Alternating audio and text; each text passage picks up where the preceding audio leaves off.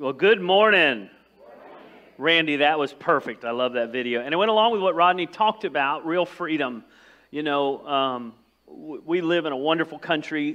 July 4th is a celebration. How many of you ever been, anybody in here besides me, been to Boston during July 4th celebration? So if you ever can go, let me give you advance help.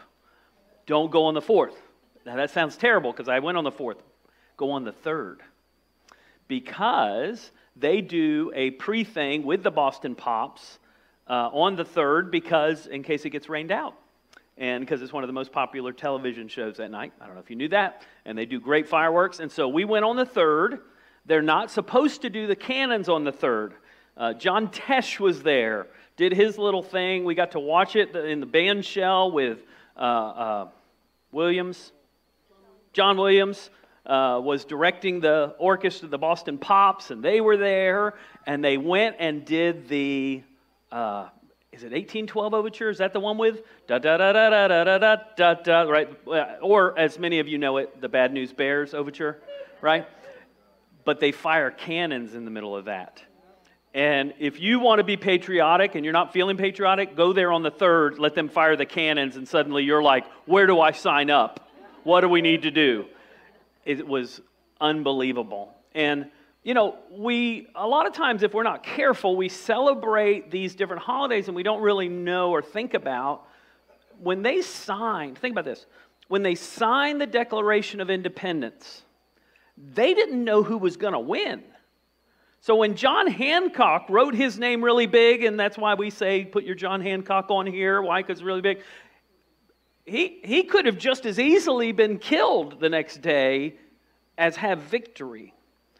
And so with this whole series, as we end Revelation, let me give you the big picture first, and then we'll go from there. I'm going to go back to chapter 1 just to remind you of why Revelation's written, because people forget. People forget. They're more interested in whether somebody's going to get evacuated before or after the tribulation than they are about the fact that Jesus wins. Did I just use the word evacuated? By the way, you know you went to a Christian college if somebody looks at you and goes, rapture practice, and everybody does this. It's when you know. Rapture practice. You never heard that? Then you didn't go to a Christian college. It's okay though. So, so here's the thing. They didn't know they'd win. Can I tell you a secret? That's not a secret. God wins. And the big picture of Revelation is not about whether there's scorpions that are real or it's imagery. It's not about whether or not you're going to fight about, are you going to go first? By the way, somebody who visited our church last night, the first question out of their mouth was, are you pre or post-trib? And it was an older man, and I said, well, you're probably not going to have to worry about it. But it wasn't very nice of me.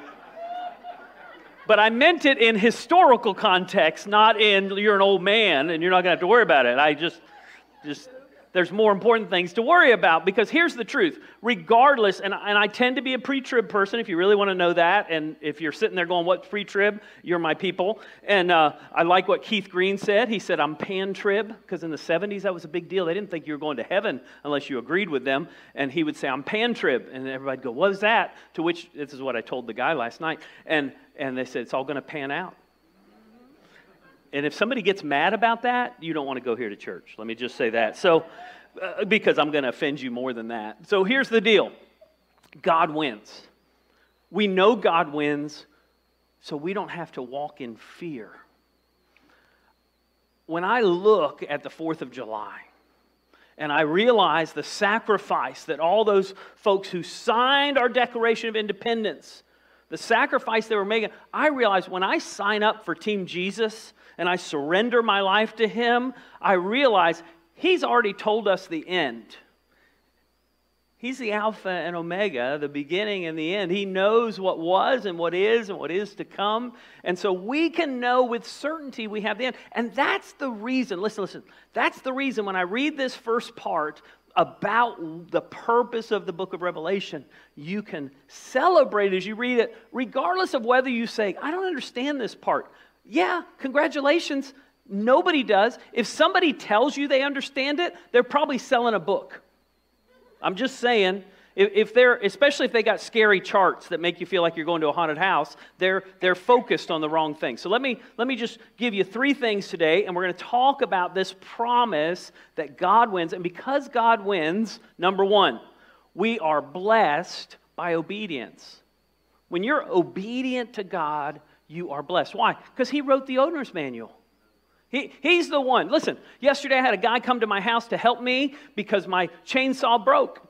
And he said, let me ask you, had you put the chain on backwards a couple of times? Now, I realized it really quick, but apparently I broke another part doing it. He said, that's why this is broken. And he showed me what was broken. And then I accidentally ran into something, the attic door, because I had pulled it down, and I probably have a concussion today. So if I start talking in circles, don't vote for me for president. All right, here we go. Number 1. Oh, I'm sorry. That was a little too much. Is that too much? Is that too much? By the way, I'd vote for any of you. I told Mike already he needs to run. We're voting Mike for president. All right. Number 1, we are blessed by, that, by the way, that's the most political I'll ever get. Just so you know. Paul knows that, right, Paul? It's like, which criminal am I going to vote for? Okay, sorry. All right. Number 1, ooh, I made you mad, didn't I? I heard it. Well, then you've been hypnotized if you don't agree with me. All right.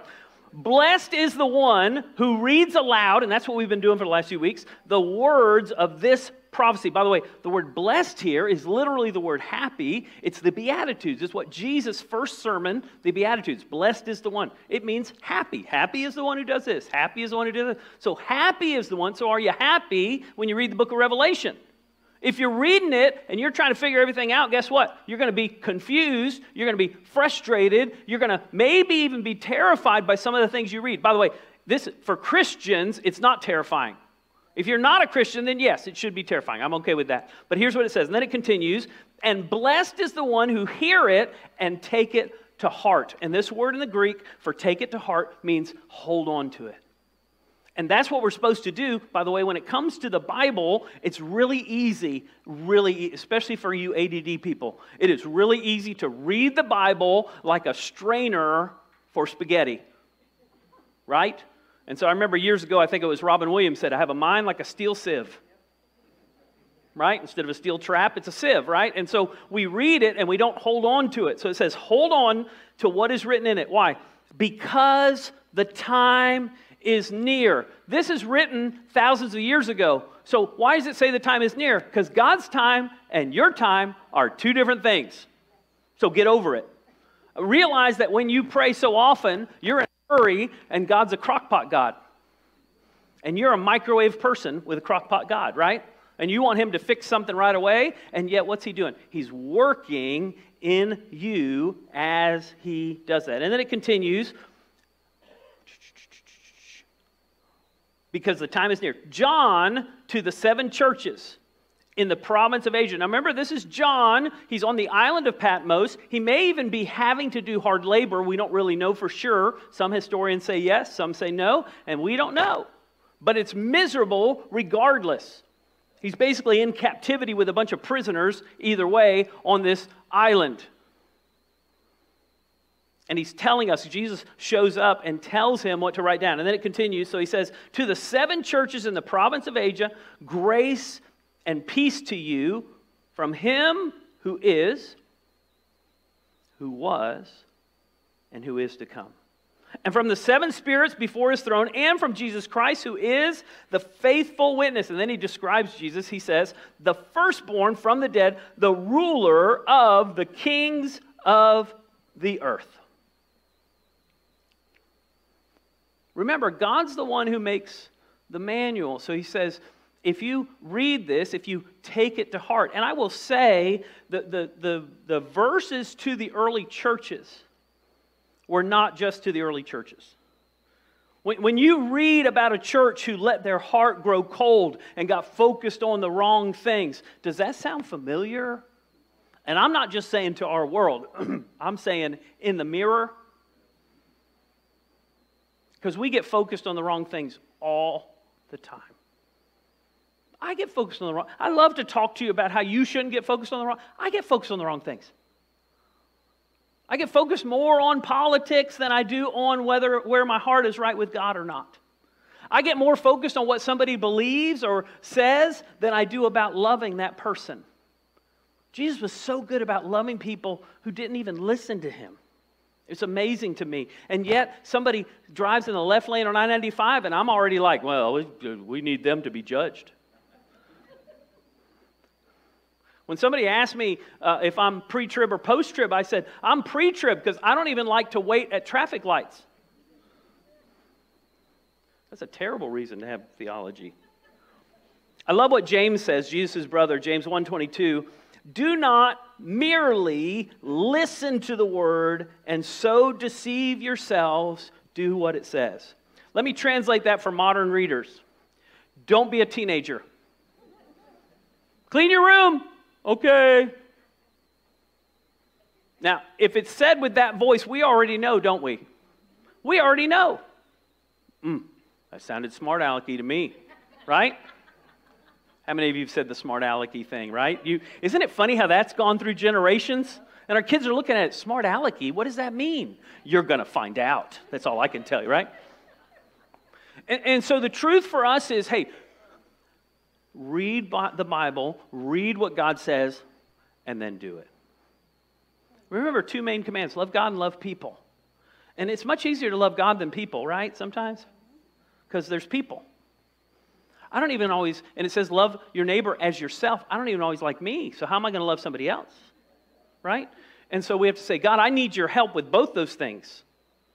But we have to begin to evaluate our lives and look at it. Am I really carrying out what I've learned? And so here's the question. It says, happy are those who read this book. So are you? Are you happy about it? Have you really thought about eternity? Have you thought about what I said to the kids earlier, how awesome heaven is? King James translated it mansions. It means rooms. It could be mansions, but can I tell you, no matter what, it's better rooms than you've ever been in.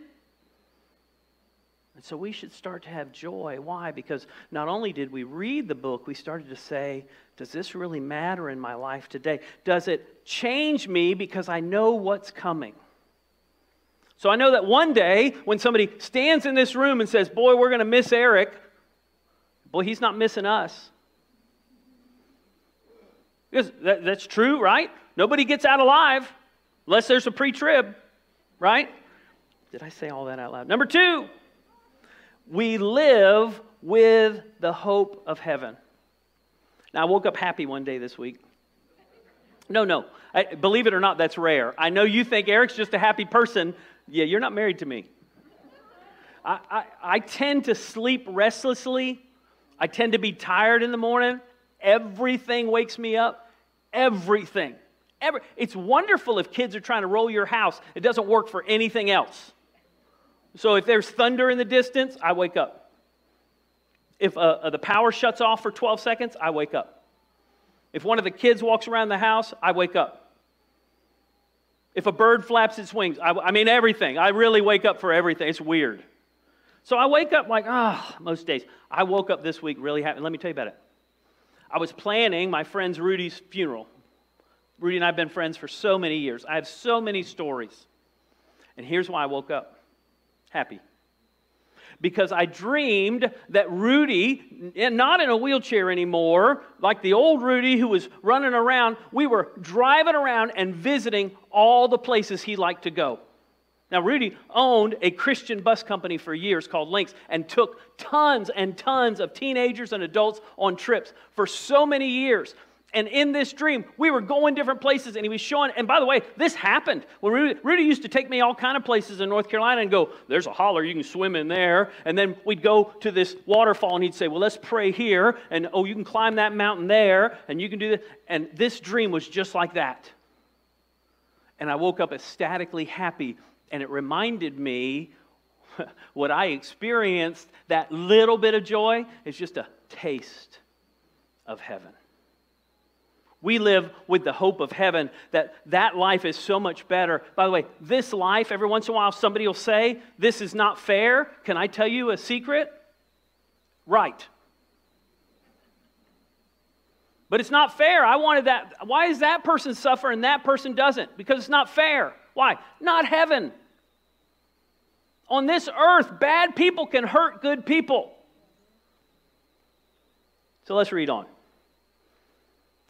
Revelation 21, 22 to 27. Excuse me.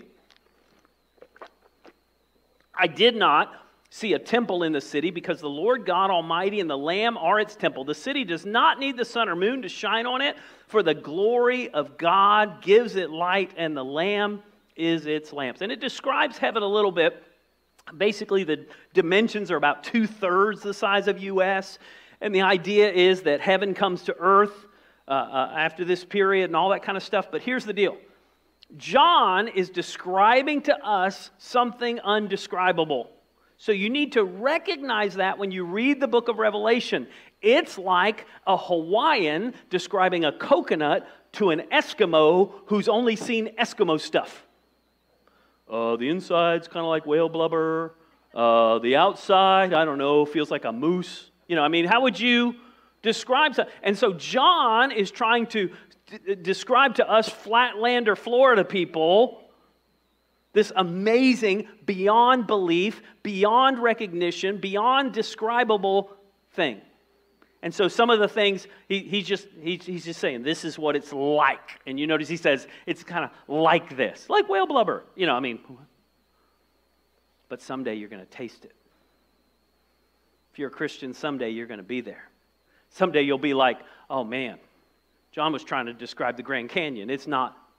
It's beyond. And then he continues. He says, the nations will walk by its light. The kings of earth will bring their splendor into it. On that day, on no day will its gates ever be shut. There'll be no night there. The glory and honor of the nations will be brought into it. Nothing impure will ever enter it, nor will anyone who does what is shameful or deceitful, but only those whose names are written in the Lamb's book of life.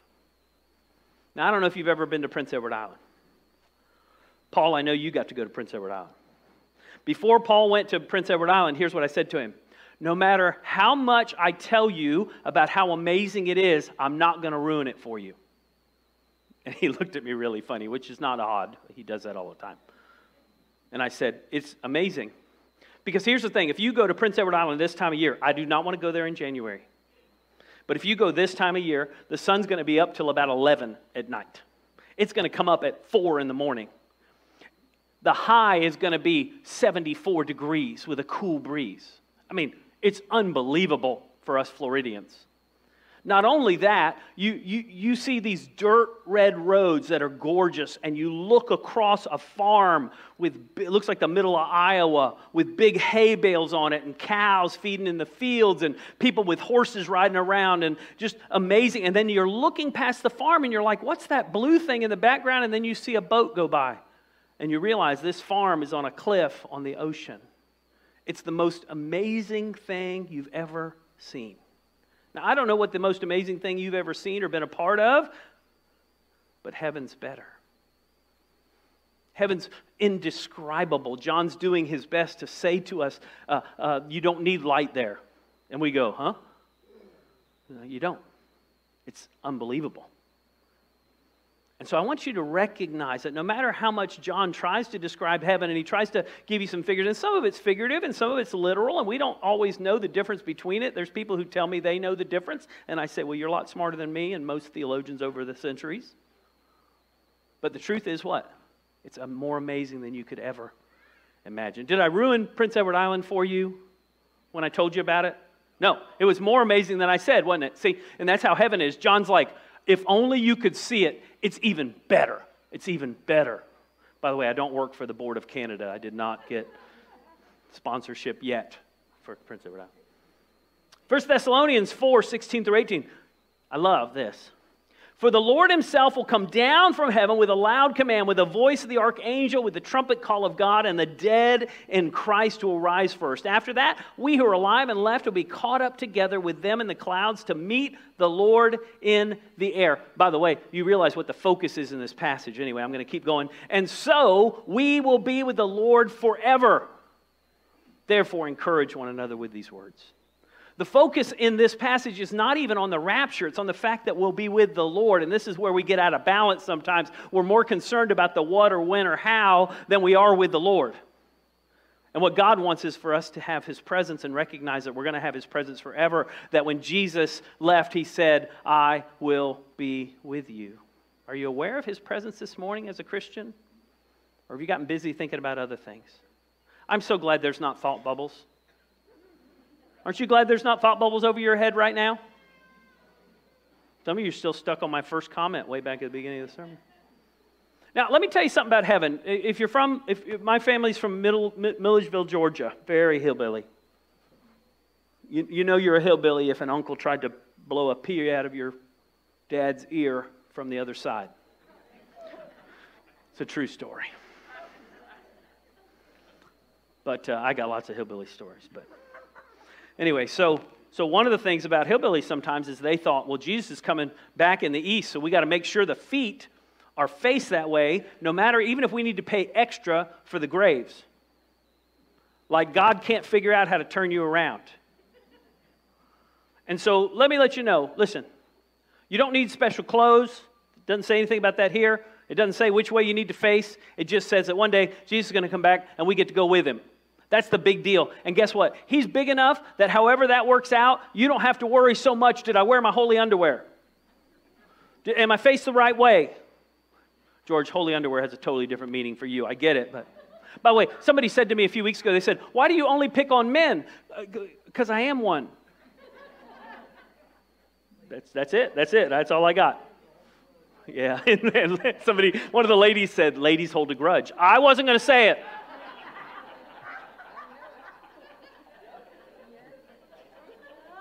Number 3, we enjoy the presence of Jesus. So I think Gary, I've probably known Gary longer than anybody here. Gary, I've known since I was an intern in 1987 in Titusville. But when I did Rudy's funeral yesterday, Friday, I was looking around and I saw parents of students who I taught 30 years ago. I saw parents who were my youth leaders. I saw friends who I've had for 30 or more years in some cases. And I looked around, and of course, after the funeral, we got to talk. I got to catch up with, even if you're on Facebook, by the way, there's still things you don't know, right? Man, they've been posting fake pictures of themselves, right? Right? Boy, they're really touching those up. That's not the same person. But anyway, right? But afterwards, you know what happened? I got to talk to all kind of people and catch up with them and talk to them about all kind of things. Hey, you ready? That's just a touch of how awesome heaven is. And here's the deal. In heaven, no baggage. So all that fear that you carry around, all that frustration, whether you're looking at somebody and they're talking and you forget what they just said, or you're thinking, what's their name?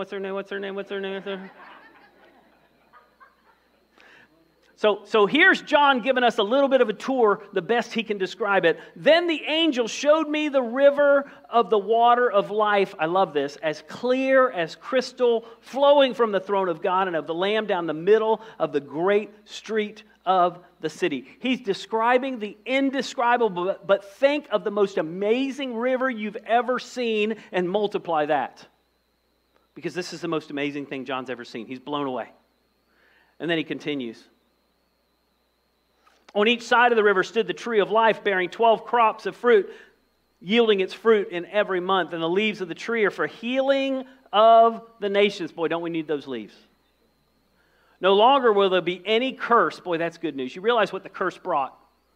You know, in the Bible it says the curse brought weeds. We had to work on gardens. But can I tell you, weeds are more than just those physical weeds you see in your garden. Weeds are what happens in your body. Cancer is a weed. It works just like a weed. It just multiplies the wrong thing in your body over and over. That's a weed. What is that? That's part of the curse. So when the curse came, all of these disruptions happened. But there'll be no more curse in heaven.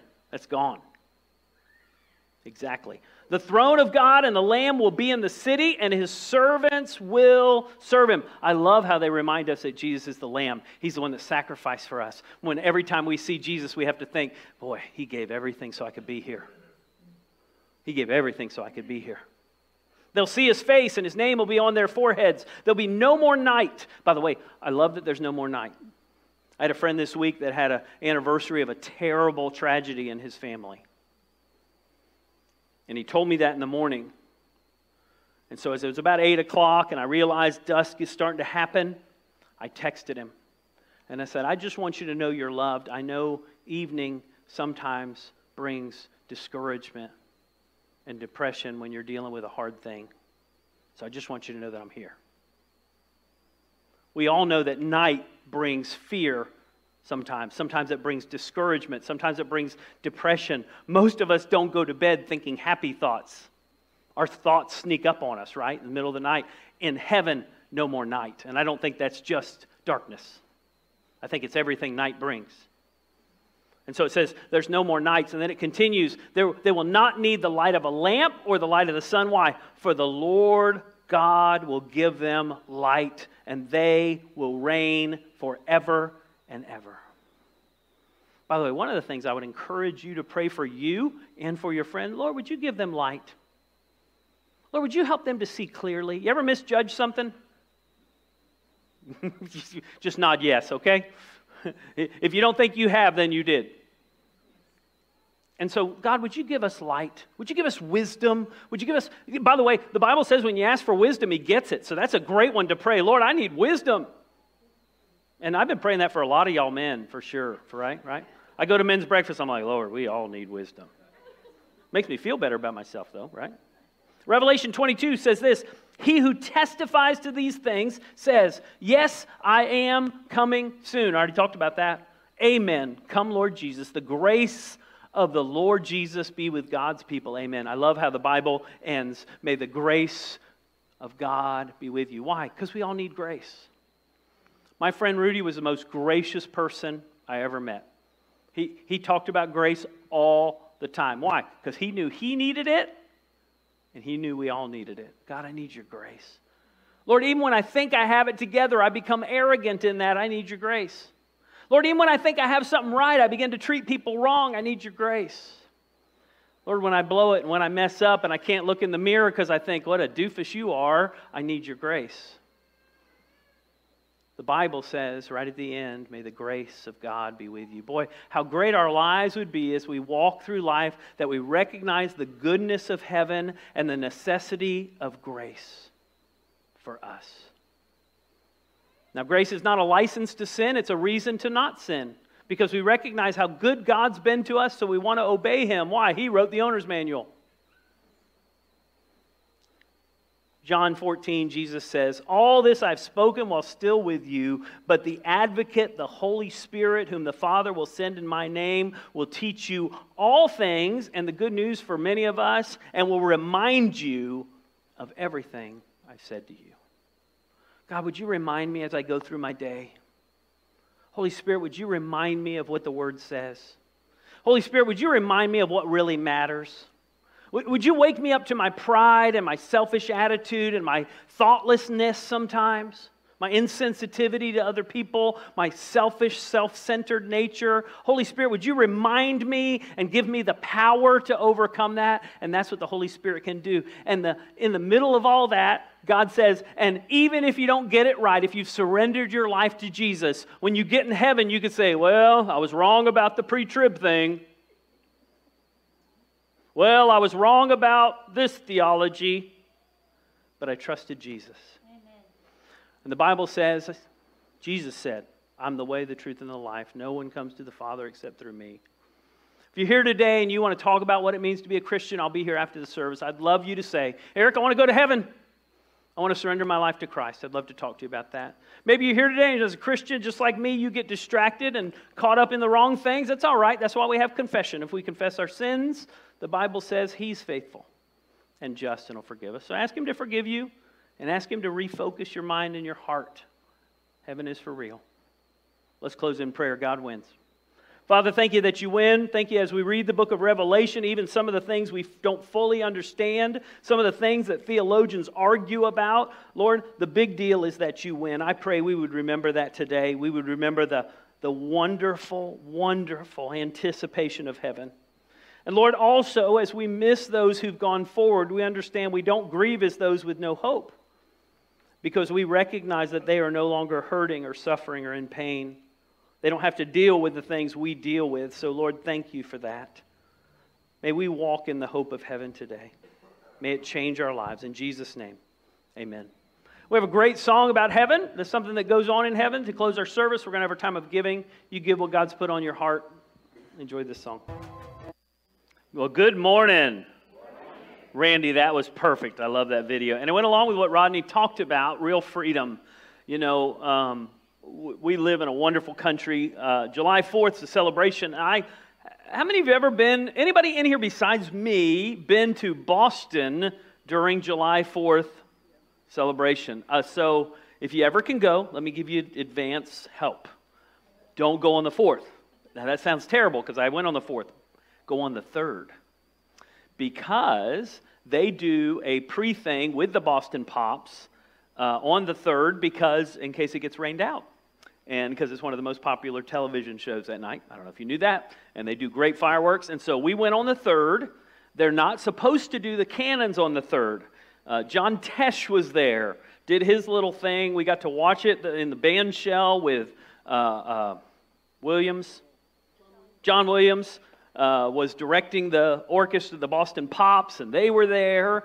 And they went and did the... is it 1812 Overture? Is that the one with da-da-da-da-da-da-da-da-da, right?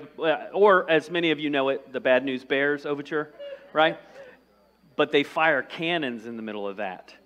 And if you want to be patriotic and you're not feeling patriotic, go there on the 3rd, let them fire the cannons, and suddenly you're like, where do I sign up?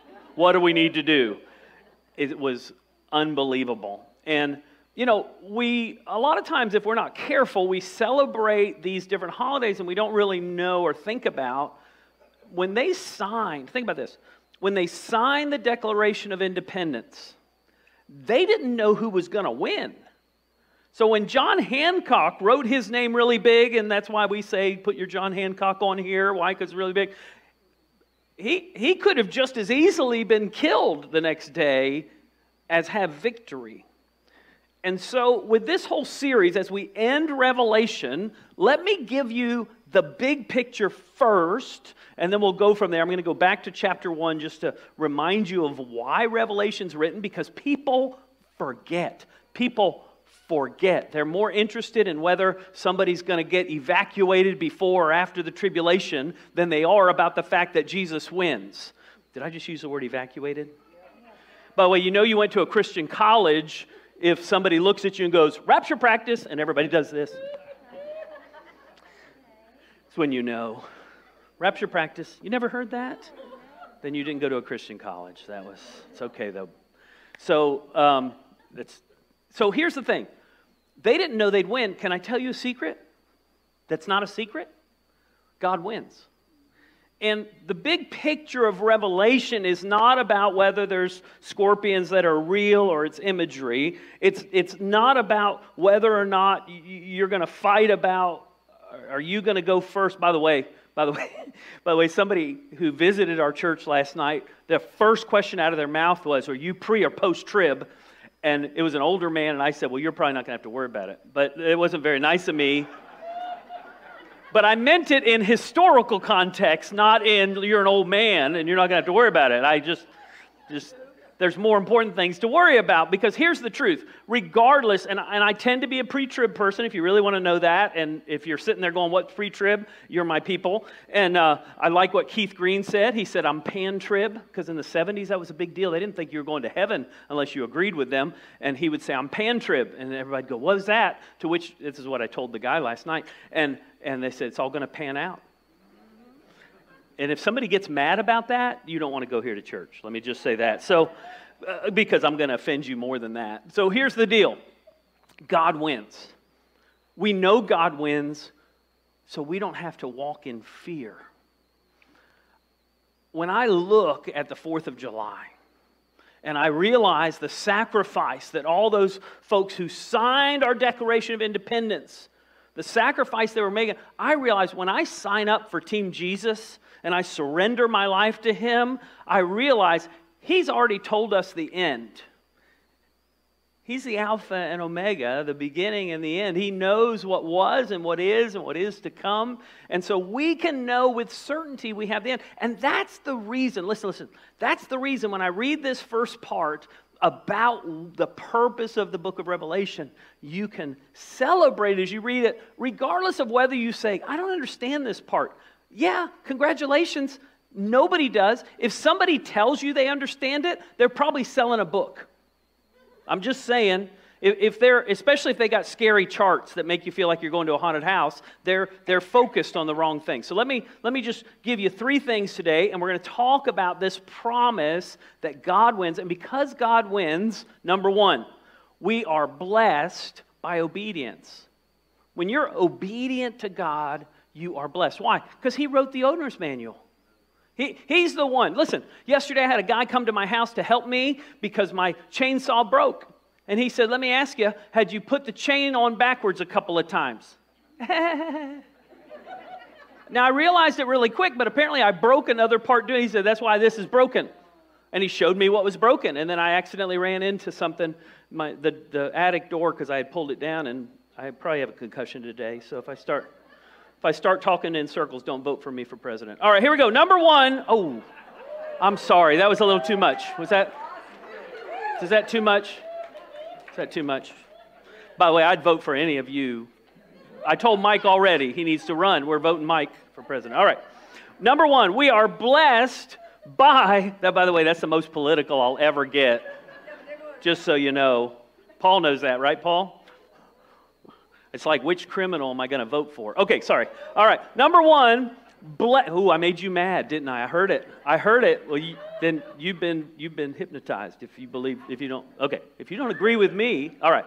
Blessed is the one who reads aloud, and that's what we've been doing for the last few weeks, the words of this prophecy. By the way, the word blessed here is literally the word happy. It's the Beatitudes. It's what Jesus' first sermon, the Beatitudes. Blessed is the one. It means happy. Happy is the one who does this. Happy is the one who does this. So happy is the one. So are you happy when you read the book of Revelation? If you're reading it and you're trying to figure everything out, guess what? You're going to be confused. You're going to be frustrated. You're going to maybe even be terrified by some of the things you read. By the way, this for Christians, it's not terrifying.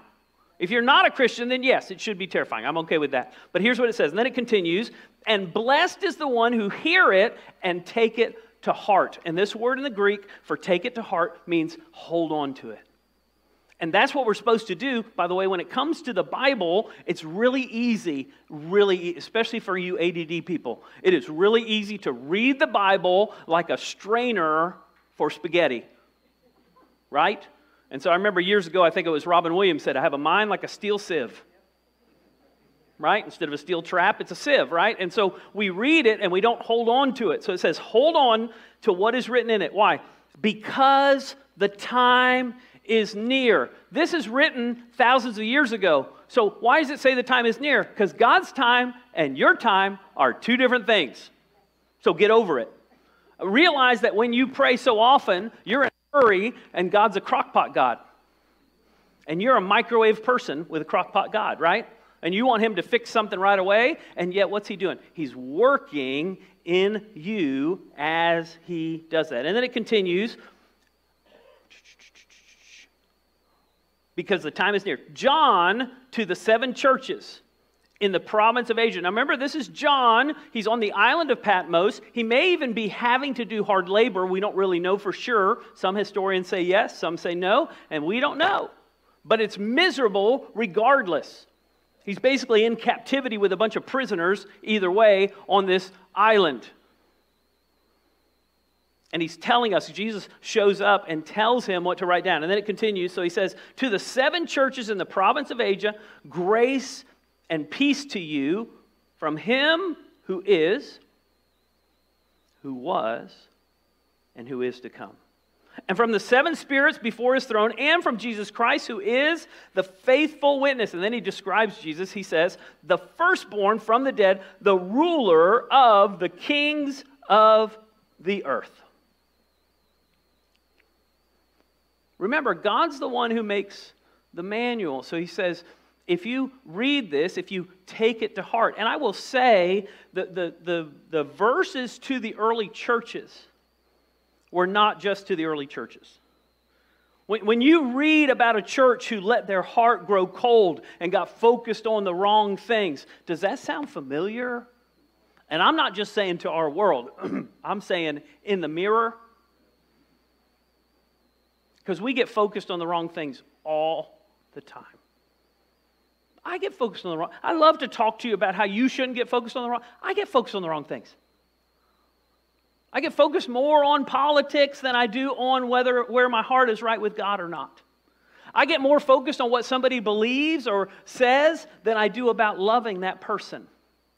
Jesus was so good about loving people who didn't even listen to him. It's amazing to me. And yet, somebody drives in the left lane on I-95, and I'm already like, well, we need them to be judged. When somebody asked me if I'm pre-trib or post-trib, I said, I'm pre-trib because I don't even like to wait at traffic lights. That's a terrible reason to have theology. I love what James says, Jesus' brother, James 1:22. Do not merely listen to the word and so deceive yourselves. Do what it says.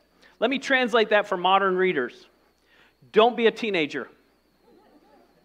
Clean your room. Okay.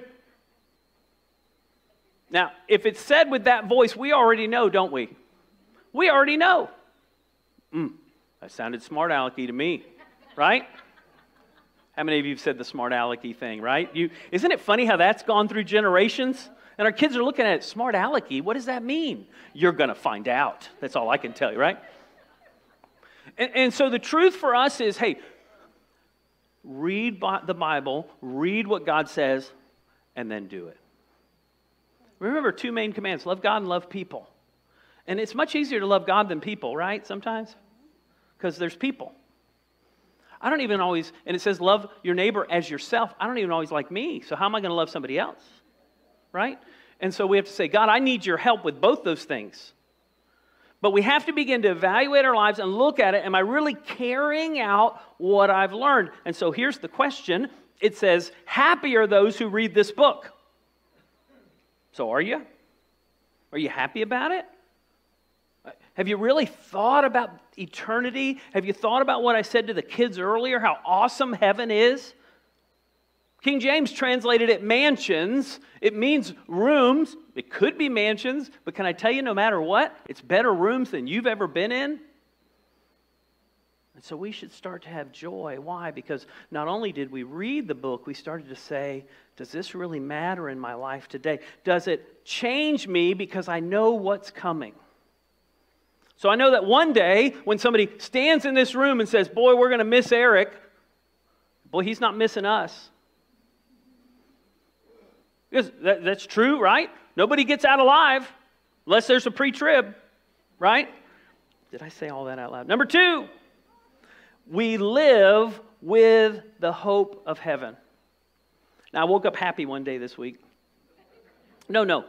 Believe it or not, that's rare. I know you think Eric's just a happy person. Yeah, you're not married to me. I tend to sleep restlessly. I tend to be tired in the morning. Everything wakes me up. Everything. It's wonderful if kids are trying to roll your house. It doesn't work for anything else. So if there's thunder in the distance, I wake up. If the power shuts off for 12 seconds, I wake up. If one of the kids walks around the house, I wake up. If a bird flaps its wings, I mean everything. I really wake up for everything. It's weird. So I wake up like, most days. I woke up this week really happy. Let me tell you about it. I was planning my friend Rudy's funeral. Rudy and I have been friends for so many years. I have so many stories.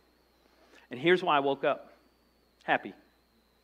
Because I dreamed that Rudy, not in a wheelchair anymore, like the old Rudy who was running around, we were driving around and visiting all the places he liked to go. Now, Rudy owned a Christian bus company for years called Lynx and took tons and tons of teenagers and adults on trips for so many years. And in this dream, we were going different places, and he was showing, and by the way, this happened. When Rudy used to take me all kind of places in North Carolina and go, there's a holler, you can swim in there. And then we'd go to this waterfall, and he'd say, well, let's pray here. And, oh, you can climb that mountain there, and you can do this. And this dream was just like that. And I woke up ecstatically happy, and it reminded me what I experienced, that little bit of joy, is just a taste of heaven. We live with the hope of heaven, that life is so much better. By the way, this life, every once in a while somebody will say, this is not fair. Can I tell you a secret? Right. But it's not fair. I wanted that. Why does that person suffer and that person doesn't? Because it's not fair. Why? Not heaven. On this earth, bad people can hurt good people. So let's read on. Revelation 21, 22 to 27. Excuse me. I did not see a temple in the city because the Lord God Almighty and the Lamb are its temple. The city does not need the sun or moon to shine on it, for the glory of God gives it light, and the Lamb is its lamps. And it describes heaven a little bit. Basically, the dimensions are about 2/3 the size of U.S., and the idea is that heaven comes to earth after this period and all that kind of stuff. But here's the deal. John is describing to us something undescribable. So you need to recognize that when you read the book of Revelation. It's like a Hawaiian describing a coconut to an Eskimo who's only seen Eskimo stuff. The inside's kind of like whale blubber. The outside, I don't know, feels like a moose. How would you describe something? And so John is trying to describe to us Flatlander, Florida people, this amazing, beyond belief, beyond recognition, beyond describable thing. And so some of the things, he's just saying, this is what it's like. And you notice he says, it's kind of like this. Like whale blubber. But someday you're going to taste it. If you're a Christian, someday you're going to be there. Someday you'll be like, oh man, John was trying to describe the Grand Canyon. It's not. It's beyond. And then he continues. He says, the nations will walk by its light. The kings of earth will bring their splendor into it. On that day, on no day will its gates ever be shut. There'll be no night there. The glory and honor of the nations will be brought into it. Nothing impure will ever enter it, nor will anyone who does what is shameful or deceitful, but only those whose names are written in the Lamb's book of life. Now, I don't know if you've ever been to Prince Edward Island. Paul, I know you got to go to Prince Edward Island. Before Paul went to Prince Edward Island, here's what I said to him. No matter how much I tell you about how amazing it is, I'm not going to ruin it for you. And he looked at me really funny, which is not odd. He does that all the time. And I said, it's amazing. Because here's the thing. If you go to Prince Edward Island this time of year, I do not want to go there in January. But if you go this time of year, the sun's going to be up till about 11 at night. It's going to come up at 4 in the morning. The high is going to be 74 degrees with a cool breeze. It's unbelievable for us Floridians. Not only that, you see these dirt red roads that are gorgeous, and you look across a farm it looks like the middle of Iowa, with big hay bales on it, and cows feeding in the fields, and people with horses riding around, and just amazing. And then you're looking past the farm, and you're like, what's that blue thing in the background? And then you see a boat go by, and you realize this farm is on a cliff on the ocean. It's the most amazing thing you've ever seen. Now, I don't know what the most amazing thing you've ever seen or been a part of, but heaven's better. Heaven's indescribable. John's doing his best to say to us, you don't need light there. And we go, huh? No, you don't. It's unbelievable. And so I want you to recognize that no matter how much John tries to describe heaven, and he tries to give you some figures, and some of it's figurative and some of it's literal, and we don't always know the difference between it. There's people who tell me they know the difference, and I say, well, you're a lot smarter than me and most theologians over the centuries. But the truth is what? It's more amazing than you could ever imagine. Did I ruin Prince Edward Island for you when I told you about it? No, it was more amazing than I said, wasn't it? See, and that's how heaven is. John's like, if only you could see it, it's even better. It's even better. By the way, I don't work for the Board of Canada. I did not get sponsorship yet for Prince Edward Island. 1 Thessalonians 4, 16 through 18. I love this. For the Lord himself will come down from heaven with a loud command, with the voice of the archangel, with the trumpet call of God, and the dead in Christ will rise first. After that, we who are alive and left will be caught up together with them in the clouds to meet the Lord in the air. By the way, you realize what the focus is in this passage. Anyway, I'm going to keep going. And so we will be with the Lord forever. Therefore, encourage one another with these words.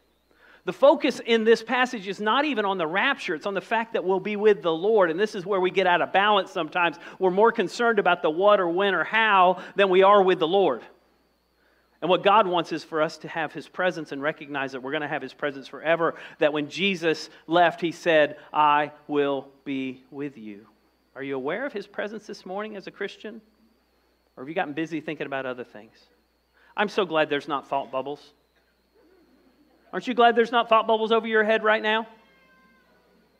Some of you are still stuck on my first comment way back at the beginning of the sermon. Now, let me tell you something about heaven. If my family's from Milledgeville, Georgia, very hillbilly. You know you're a hillbilly if an uncle tried to blow a pea out of your dad's ear from the other side. It's a true story. But I got lots of hillbilly stories, but... Anyway, so one of the things about hillbillies sometimes is they thought, well, Jesus is coming back in the east, so we got to make sure the feet are faced that way, no matter, even if we need to pay extra for the graves. Like God can't figure out how to turn you around. And so let me let you know, listen, you don't need special clothes. It doesn't say anything about that here. It doesn't say which way you need to face. It just says that one day Jesus is going to come back and we get to go with him. That's the big deal. And guess what? He's big enough that however that works out, you don't have to worry so much, did I wear my holy underwear? Am I faced the right way? George, holy underwear has a totally different meaning for you. I get it. But by the way, somebody said to me a few weeks ago, they said, why do you only pick on men? Because I am one. That's it. That's all I got. Yeah. One of the ladies said, ladies hold a grudge. I wasn't going to say it.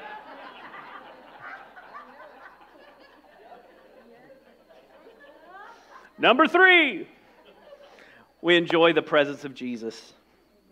So I think Gary, I've probably known Gary longer than anybody here. Gary, I've known since I was an intern in 1987 in Titusville. But when I did Rudy's funeral Friday, I was looking around and I saw parents of students who I taught 30 years ago. I saw parents who were my youth leaders. I saw friends who I've had for 30 or more years in some cases. And I looked around, and of course, after the funeral, we got to talk. I got to catch up with, even if you're on Facebook, by the way, there's still things you don't know, right?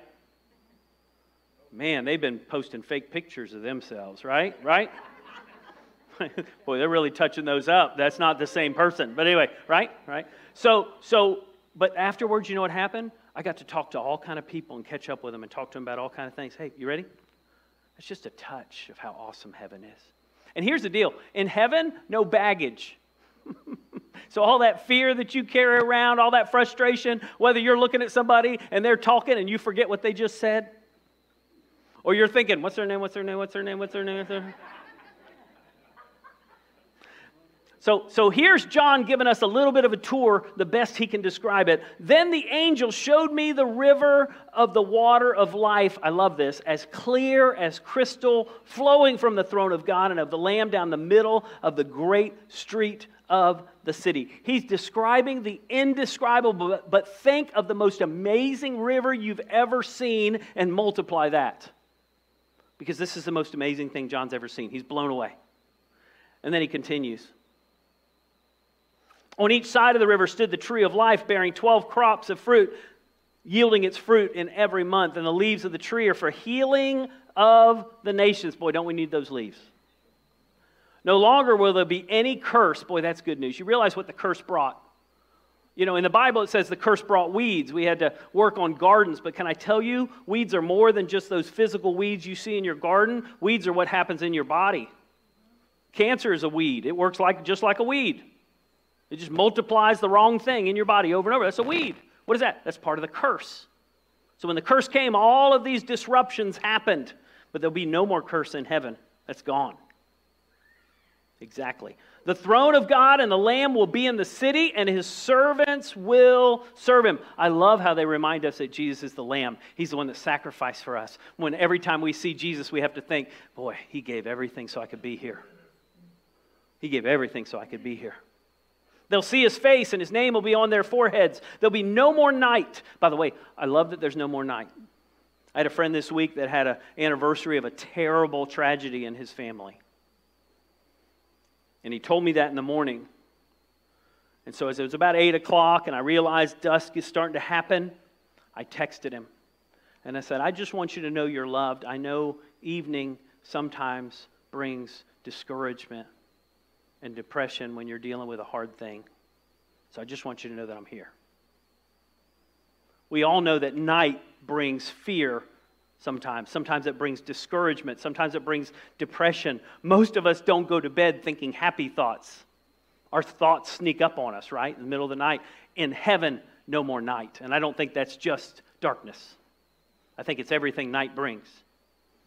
And so it says there's no more nights. And then it continues. They will not need the light of a lamp or the light of the sun. Why? For the Lord God will give them light, and they will reign forever and ever. By the way, one of the things I would encourage you to pray for you and for your friend, Lord, would you give them light? Lord, would you help them to see clearly? You ever misjudge something? Just nod yes, okay? If you don't think you have, then you did. And so, God, would you give us light? Would you give us wisdom? Would you give us... By the way, the Bible says when you ask for wisdom, he gets it. So that's a great one to pray. Lord, I need wisdom. And I've been praying that for a lot of y'all men, for sure, right? I go to men's breakfast, I'm like, Lord, we all need wisdom. Makes me feel better about myself, though, right? Revelation 22 says this, he who testifies to these things says, yes, I am coming soon. I already talked about that. Amen. Come, Lord Jesus. The grace of the Lord Jesus be with God's people. Amen. I love how the Bible ends. May the grace of God be with you. Why? Because we all need grace. My friend Rudy was the most gracious person I ever met. He talked about grace all the time. Why? Because he knew he needed it, and he knew we all needed it. God, I need your grace. Lord, even when I think I have it together, I become arrogant in that. I need your grace. Lord, even when I think I have something right, I begin to treat people wrong. I need your grace. Lord, when I blow it and when I mess up and I can't look in the mirror because I think, what a doofus you are, I need your grace. The Bible says right at the end, may the grace of God be with you. Boy, how great our lives would be as we walk through life that we recognize the goodness of heaven and the necessity of grace for us. Now, grace is not a license to sin. It's a reason to not sin because we recognize how good God's been to us, so we want to obey him. Why? He wrote the owner's manual. John 14, Jesus says, all this I've spoken while still with you, but the advocate, the Holy Spirit, whom the Father will send in my name, will teach you all things, and the good news for many of us, and will remind you of everything I've said to you. God, would you remind me as I go through my day? Holy Spirit, would you remind me of what the Word says? Holy Spirit, would you remind me of what really matters? Would you wake me up to my pride and my selfish attitude and my thoughtlessness sometimes? My insensitivity to other people, my selfish, self-centered nature. Holy Spirit, would you remind me and give me the power to overcome that? And that's what the Holy Spirit can do. And in the middle of all that, God says, and even if you don't get it right, if you've surrendered your life to Jesus, when you get in heaven, you could say, well, I was wrong about the pre-trib thing. Well, I was wrong about this theology, but I trusted Jesus. Amen. And the Bible says, Jesus said, I'm the way, the truth, and the life. No one comes to the Father except through me. If you're here today and you want to talk about what it means to be a Christian, I'll be here after the service. I'd love you to say, Eric, I want to go to heaven. I want to surrender my life to Christ. I'd love to talk to you about that. Maybe you're here today and as a Christian, just like me, you get distracted and caught up in the wrong things. That's all right. That's why we have confession. If we confess our sins, the Bible says he's faithful and just and will forgive us. So ask him to forgive you and ask him to refocus your mind and your heart. Heaven is for real. Let's close in prayer. God wins. Father, thank you that you win. Thank you as we read the book of Revelation, even some of the things we don't fully understand, some of the things that theologians argue about. Lord, the big deal is that you win. I pray we would remember that today. We would remember the wonderful, wonderful anticipation of heaven. And Lord, also, as we miss those who've gone forward, we understand we don't grieve as those with no hope, because we recognize that they are no longer hurting or suffering or in pain. They don't have to deal with the things we deal with. So, Lord, thank you for that. May we walk in the hope of heaven today. May it change our lives. In Jesus' name, amen. We have a great song.